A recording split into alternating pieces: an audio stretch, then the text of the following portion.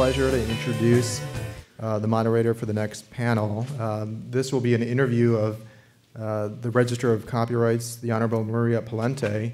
For this session, we will be using note cards from the audience for you to ask and write down your questions ahead of time, and we will be sending them up with about 15 minutes left in the session. So there should be note cards going around, so please feel free to write down a question, and we will send them up to the moderator, and he probably won't be able to get to everybody's question, but at least he'll have an opportunity to field some of the questions from the audience.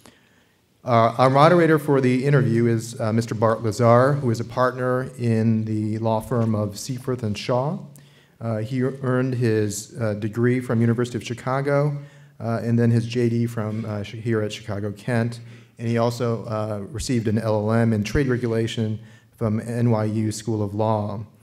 He practices in various areas, including intellectual property, privacy, advertising, and other related matters. Bart? Thank you, Ed. And I'd like to welcome Maria Palante. Thank you so much for coming here this afternoon. And we're moving from patents to copyright. Ms. Palante is really uniquely qualified to be a Register of Copyrights with a wide variety of experience in the field. And she is the 12th Register of Copyrights and has been Register of Copyrights first as an interim or acting register for 5 months, and then has been the register since June 1st, 2011. In terms of her experience, her academic background, she is a 1990 graduate of the George Washington University Law School, and she also previously earned a bachelor's degree in history from Misericordia University, where she was also awarded an honorary doctorate of humane letters. In her law and copyright practice, she has represented virtually every type of stakeholder there could be, I think, in the copyright field. First acting as a member of a law firm and literary agency. She has also worked with collectives representing authors, so the National Writers Union and the Authors Guild. So there's representing a group of copyright owners. She's also served inside as counsel to the Guggenheim Museums for 8 years. So there you have working for representing a large copyright owner, would you say? Absolutely. Okay. And finally, with the several years both working before being Register of Copyright, working on the inside at the Copyright Office in a number of different positions. So thank you very much for coming today. Bert, my pleasure to be here, and I would like to thank the law school for inviting me. It's great to be in Chicago.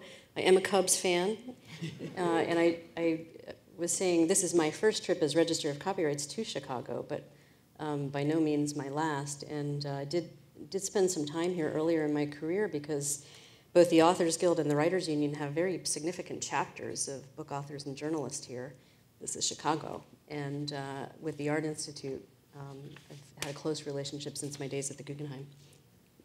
And in our, we're here today to talk a bit about issues that are facing the Copyright Office this year. And in your materials, there's a 16-page description of the priorities and special projects of the United States Copyright Office from 2011. And I won't ask you to summarize all of that, 16 pages in one statement. But I think to start with the question, in that document, and you've been the Register for a couple of years now, you announced a number of initiatives and priorities for the Copyright Office. Can you give us an idea of what the current priorities are, and how successful have you been in implementing some of them? Well, thank you for the question. I'm happy to answer it. I think, and thanks for handing out the document itself. I have a copy here. It's public domain work, isn't it? It was a work for hire. It was.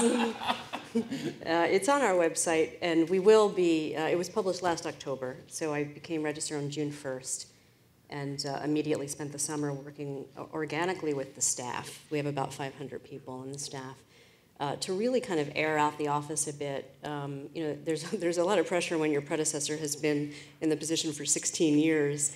On the one hand, you don't want to move any deck chairs too soon. On the other hand, there are a lot of people that were kind of, you know, coming with a lot of good ideas, and one thing about the Library of Congress, where we're housed, is that people stay for a long time. So I had immediate recognition that we had a lot of young people coming in, very interested, for example, in the intersection of copyright and technology.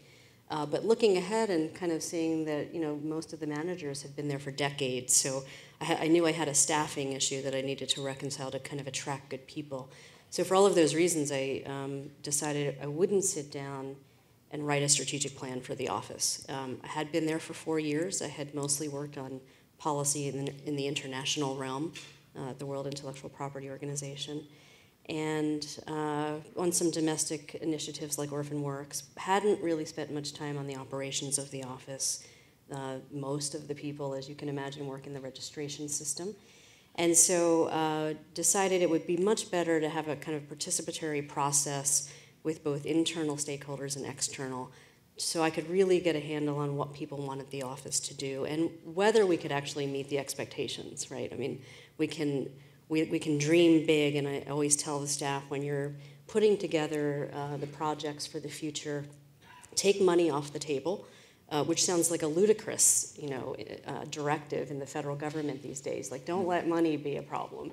Of course, it's the biggest problem, but I knew that would immediately kill the idealism.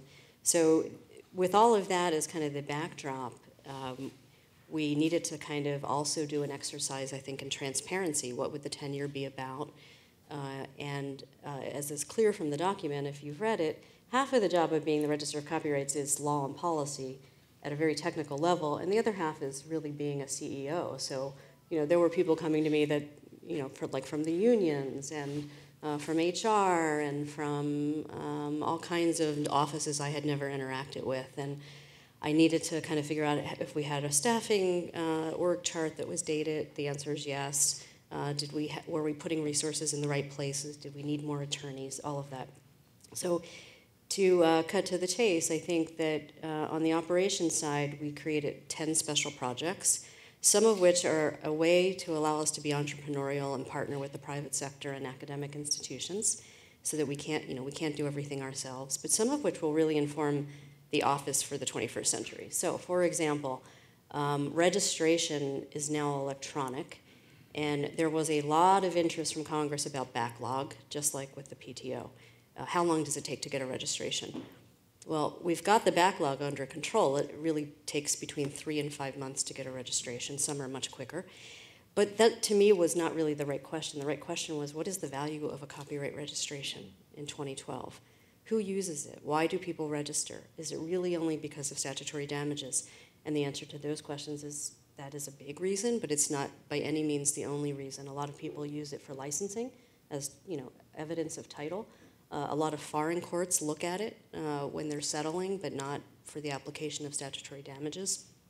So the other big department at the library that interacts with the library, I should say, is recordation. So we have many statutory functions in Title 17. One is registration, and the other big one is recordation of transfers and assignments of copyright. So that is, I think, a stepchild in the organization, but yet at the same time, I think if you have any vision at all, you can see that kind of database of copyright ownership is really, really important, and the government can play a really important role. It's a very kind of trusted government undertaking to have a database of that kind of information and to make it accessible. So those are the operations priorities. On the policy side, again, as you all know, online piracy is a priority of Congress, therefore it's a priority for me. Orphan Works, updates for libraries, reviewing the DMCA and the application in 2012, all of those things kind of fit together as the areas of Title 17 that deserve some second looks. Well, that answers your question. Yeah, there's a lot of questions to follow up from there. I think one of the things I took from what is the meaning of a registration today? How do you make a registration more meaningful to an owner as a practitioner? Yes, I talk about statutory damages, the availability of statutory damages if you do register your copyright and attorney's fees, but it's important on these other issues. I guess one thing I was thinking about is right now, registrants only pay a fee when they apply for a copyright registration. And unlike in the patent scheme and in the trademark scheme, where you do have to pay money to keep your IP rights going, in some respects. Is there any thought to going to that kind of model with the Copyright Office? So you would like a model that gives me more money? I Sure, like that. Absolutely, absolutely. Well, it may give you more money. I like on that. our fees, yeah. That's a really complex legal question, and it comes up every now and then. It's really kind of a maintenance fee, and why can't we have something like that? So, speaking as technical copyright experts in this room, we could do something like that for U.S. copyright owners. We can't really do it for foreign copyright owners. We'd immediately run into problems with Bern and TRIPS to the extent it incorporates Bern. And I guess just from a policy perspective, the trend today is to engage in international agreements. So whether it's trade or whether it's new treaties, like the audiovisual treaty that was just concluded in Beijing, the trend is to do things that can be applied to most countries who are members of Bern or TRIPS, not to do things that are really only possible in your own country.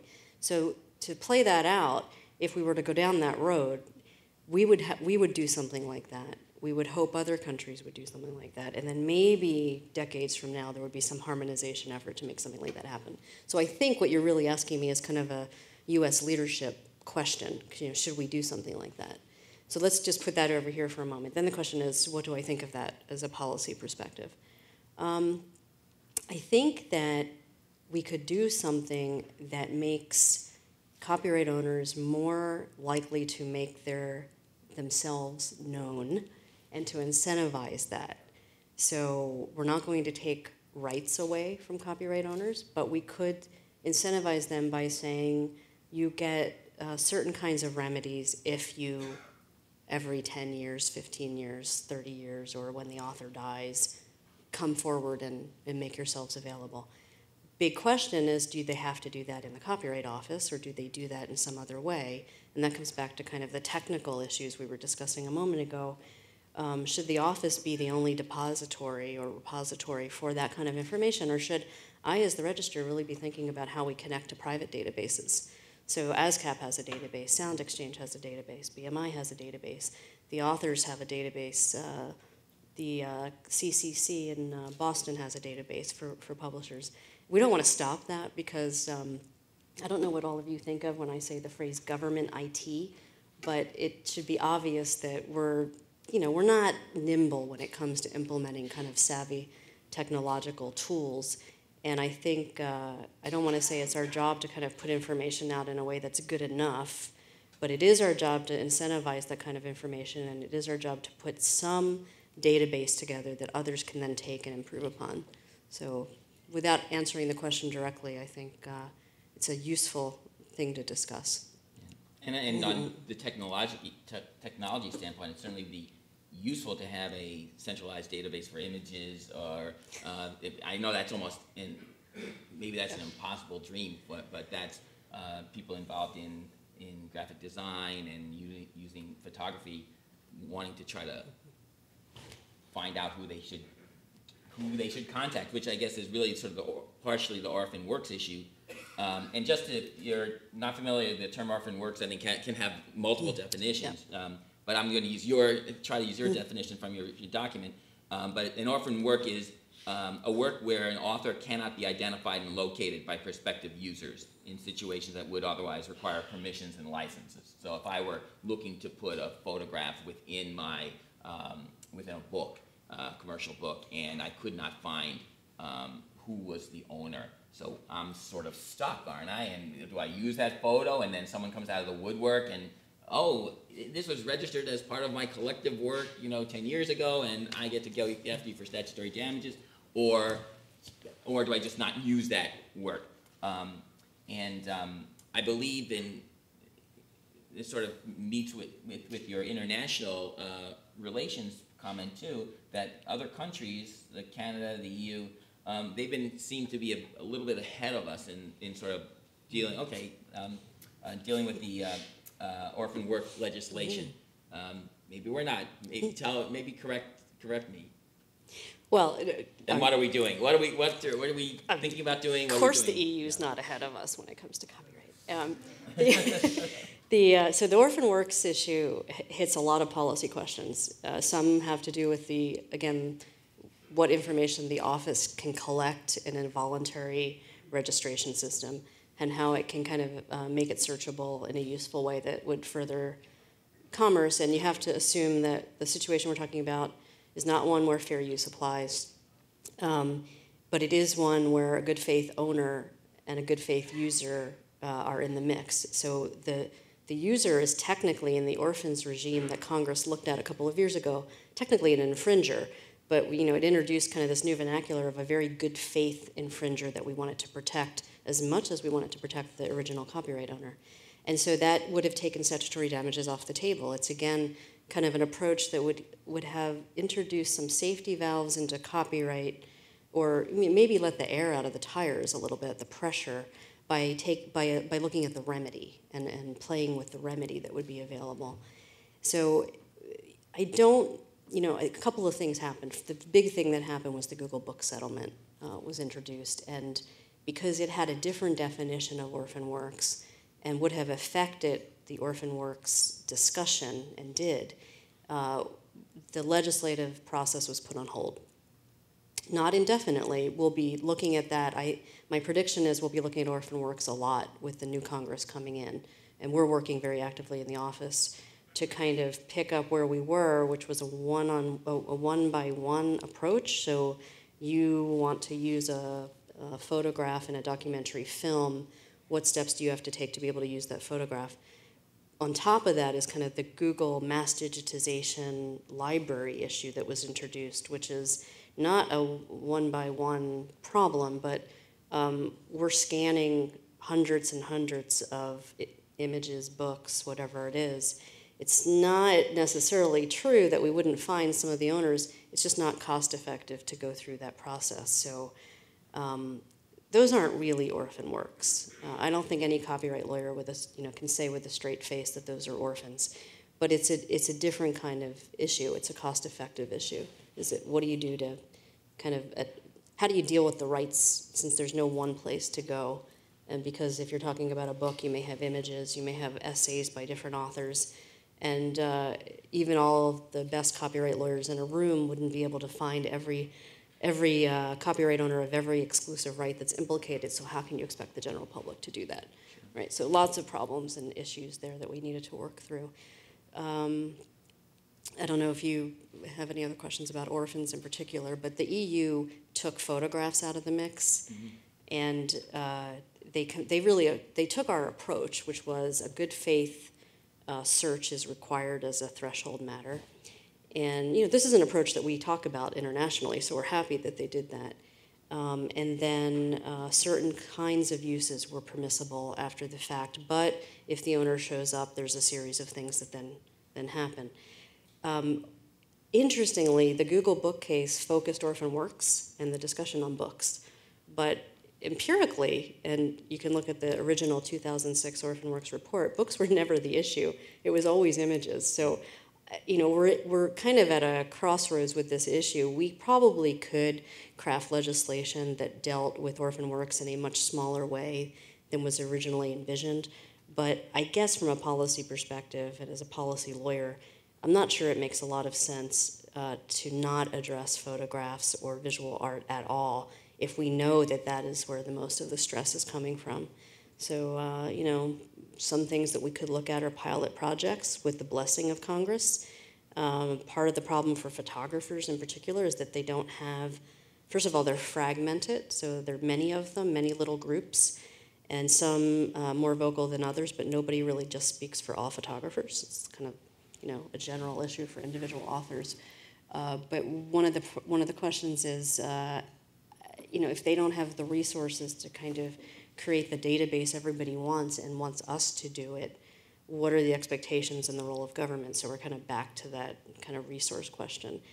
It's true that when we were working on Orphan Works a couple of years ago, a lot of people said, you should just take all the deposits that come in with copyright registrations and make them searchable.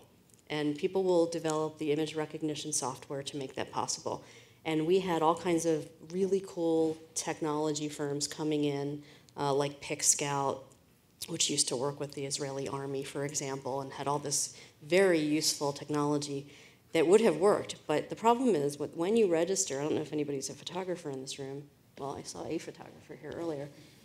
When you register your photography with us, your expectation is not that we're going to take your photograph and publish it as the government and aid in, contributory infringement. On the contrary, you expect us to keep it safe and to put the ownership information out there. So then we got through that discussion, and then the discussion changed to, well, okay, what you need is a database where people can upload the image, and then that would of course have to be fair use because you're making a copy so that people can find the owner. And then you would have some kind of Star Wars program behind closed doors where you would just spit out the match. And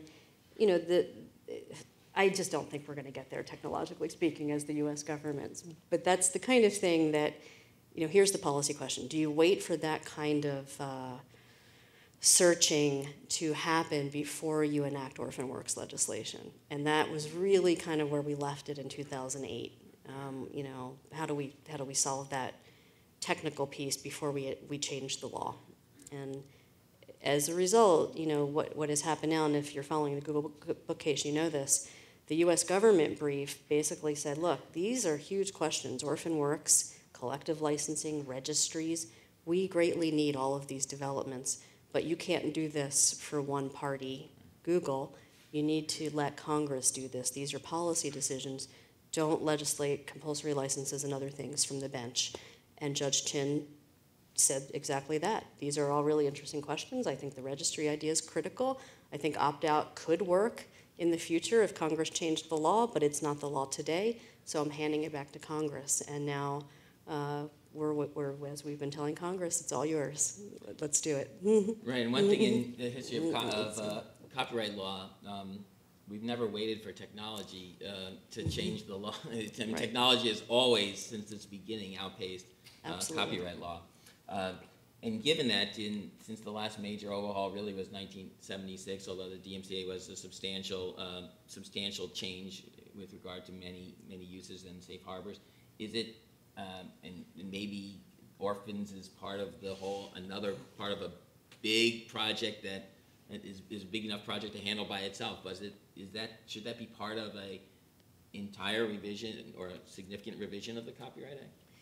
Well, that's an outstanding question. And what I will say is that no one in Congress has signaled, no one from the judiciary committees that have in the House or Senate, which have jurisdiction over copyright law, have signaled that they want a massive overhaul of the Copyright Act.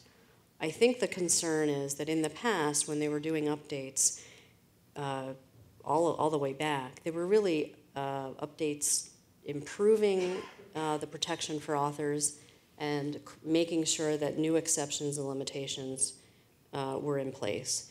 I think today the concern is that that's not what people mean when they talk about copyright reform. They are talking about an entirely different construct altogether where copyright law would be diminished. And I think that is why no one uses the big R word, reform. That said, there's no question that Title 17 is outdated, even just the provisions we use on a daily basis. And it's outdated in many, many ways. I think the DMCA was innovative legislation in 1998. It was innovative legislation for a nascent industry. Google, I think, went public a month before the DMCA. So many of the organizations that consistently file briefs about the public domain or about exceptions and limitations didn't exist back then. So we're definitely in a new place.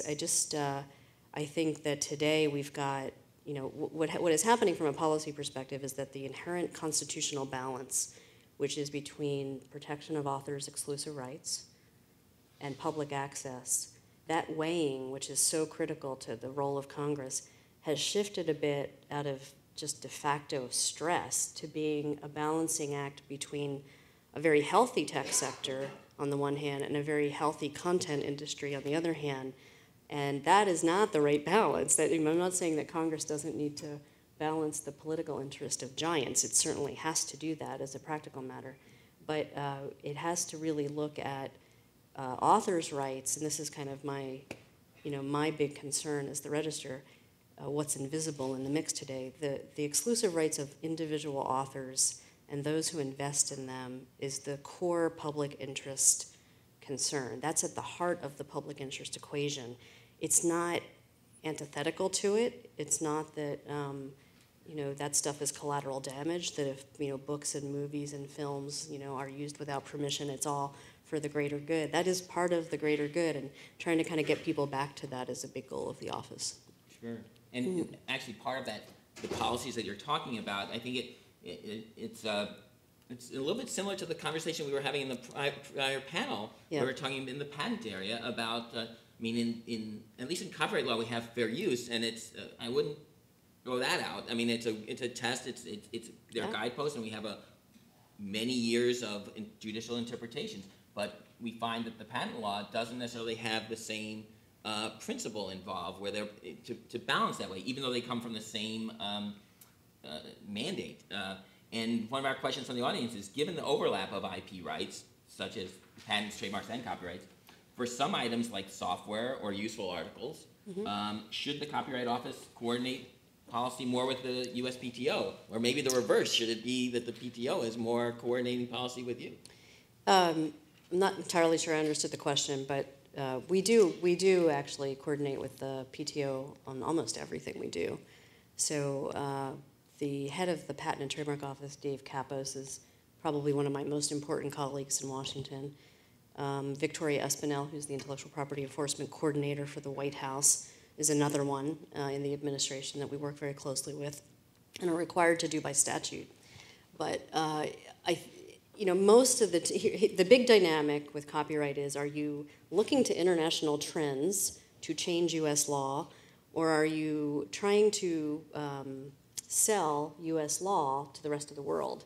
And that's an old dynamic, and it came up in Golan because I think we'll talk about that in a little bit, but the question is really, is trade ruining U.S. law?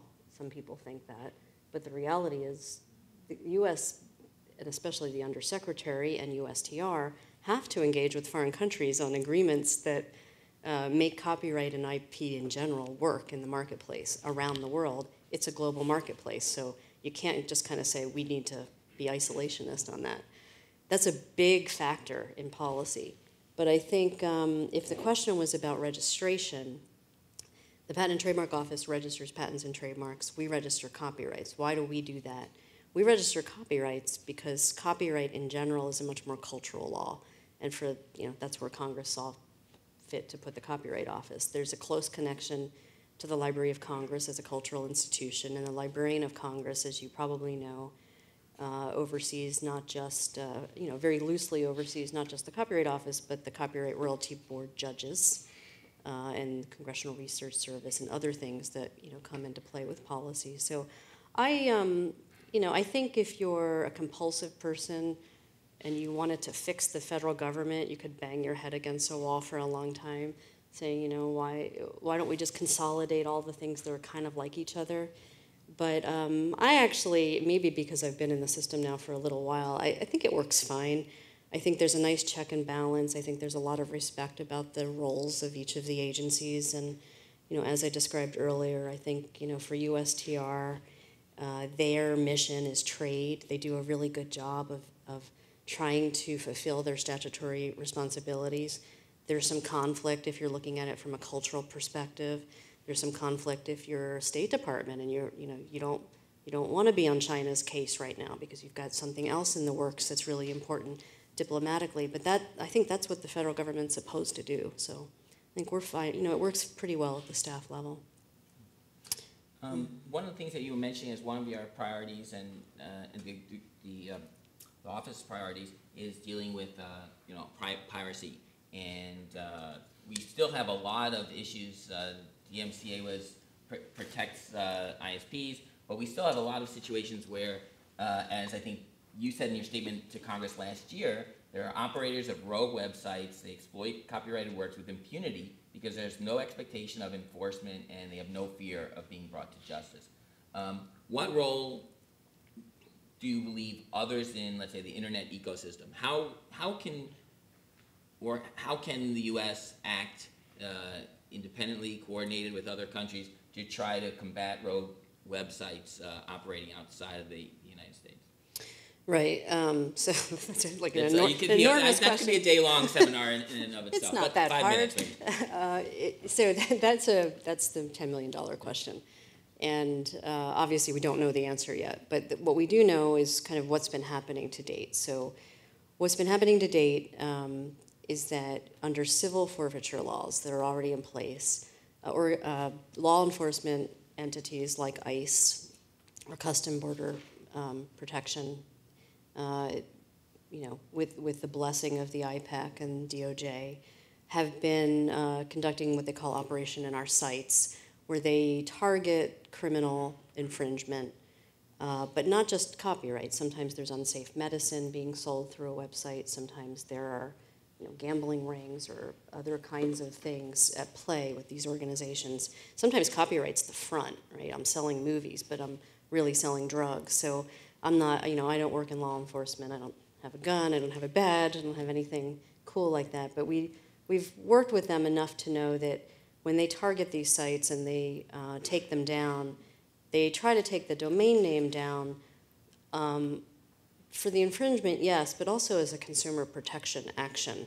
So in many ways, what ICE was trying to do with Operation in Our Sights was to make .com, .org, and .net safe. They can't police every domain name, but they were trying to make those relatively predictable for consumers. So then the question became, well, to the extent that you can't get at the owner of the domain name or the website, the ISP, because they are based offshore, as you set up the question, what do you do there? Well, you could work with a foreign country to go and say, we've identified this actor because you deal with him or them, and that, for a lot of people, is the right solution. Or you could try to craft something innovative where the Attorney General in particular would have 21st century tools to go after 21st century criminals. Now, this is where it gets complicated because the more tools you have, the more due process you need. And, talking about the First Amendment, just to kind of loop back to what you were saying, Bert, I think the fear with allowing the Attorney Generals or law enforcement to block website access in the U.S., so they can't shut down the operators, but they can block for U.S. consumers the website and its impact here. So if you're typing in Ugg boots, and it fills in Ugg boots from, stolen Ugg boots or Ugg boots for free, you would never get that here. So what's the fear with that? Well, a couple of fears. One is, and this is how the Obama administration put it, do you trust government to do that? And of course, the Obama administration says, well, we trust the Obama administration to do that properly. For others, that's not a good enough answer. That could become an abuse in the system. How do you protect against that? What else? Well, what about innocent victims? What kind of notice is given? Now, if you were doing a raid on Canal Street in New York, you would just do the raid. You wouldn't give them a lot of prior notice or they would be gone. And that's, I think, where law enforcement was initially on this, that what's the point of giving a lot of advance notice when we've got enough evidence and we can go into a court, get an order, and get injunctions. So what would the injunctions do? They would tell payment processors to stop processing payments for these organizations. They would tell search engines to stop sending people to the websites. And they would tell ISPs that they have the cover that they need to block that website. And those are the kinds of things that were on the table during SOPA and PIPA. Well, I think that tool would be very valuable in the Lanham Act, for example. You can get ex parte seizures, and if you present sufficient evidence of the unlawful activity, and that notice to the individual defendant would be fruitless. Right. Unfortunately, the Copyright Act, it's limited to impoundment and not seizure. So it's a question whether impoundment probably doesn't go so, maybe could go far to putting into trust certain items, but it certainly isn't as strong as the Lanham Act remedy, which has been, it has its faults too, but it is a stronger remedy, I think, and it's more judicially, the judiciary is, in my experience, is more understanding in a trademark context because it's laid out in the statute versus in a copyright where it's not as laid out. And if you ask a judge to follow the trademark procedures in a copyright case, they say, well, you're talking about the wrong law here, counsel. Right. So you think that might be, is that the kind of stuff you're talking about? Well, in general, you're making the case that as infringement gets more sophisticated, the tools need to be responsive. It's just, unlike Canal Street, for example, when you're talking about websites, you're talking about content and expression, and that's why people kind of, came out of the woodwork to complain. So that was an exercise of, freedom of expression and speech, right? Just the whole legislative response from the general public. The concern about the abuse of governments having those tools down the road, that's a concern. And then what is the right due process for any particular website, and what kinds of notice should they have? Should it be prior or after the fact? And is it really that harmful if they are taken down innocently, if they can be put back up, within a reasonable period of time? There are strong points of view on both sides of that issue. Criminal streaming comes to mind, if I can mention that. So one of the things that got kind of left on the table was updating the Copyright Act when it comes to the public performance right, which is implicated when somebody streams a copyrighted work. So this to me was, I think, unfortunate, just because it was, of all of the things on the table, where there were a lot of moving parts in SOPA and PIPA, this one I thought was relatively straightforward, and it actually had its own, we had a hearing just on it last June, and in the Senate it was actually a separate bill. But right now, for willful copyright infringement, if you're implicating copies, so reproduction right or distribution right, criminal penalties are available under the law. But if you're implicating the public performance right, they're not. And for me, this is a parity issue. Just as streaming has become the tool of choice for many kinds of infringement, the penalties have to match. And there is no incentive for the Department of Justice to go after somebody who is infringing by streaming if the most they're going to get is a misdemeanor. It's just a poor choice of resources. So that's an example of Title 17. It plods along and it is updated as the evidence requires it, makes a showing. And I don't have to tell everybody in this room, especially the young people, but obviously streaming is a big deal now. It used to not be a problem because you weren't going to stream a movie because it would take forever and it wouldn't be that good, it wouldn't be that clear. But today, it's quite possible that you'll have streaming activity, whether it's the Super Bowl and a live sporting event, or whether it's a movie where there isn't a copy being made, and therefore there isn't a way to get at that kind of activity when it's willful and egregious. We'll revisit all of this stuff to be continued. Right. Well, it's a myriad of issues that we were able to cover in a short period of time, but that gives you a snapshot. We could probably talk all day about the issues that Maria is facing as the Register of Copyrights, but I want to thank you again for coming here, and we'll hear on the next panel. Okay.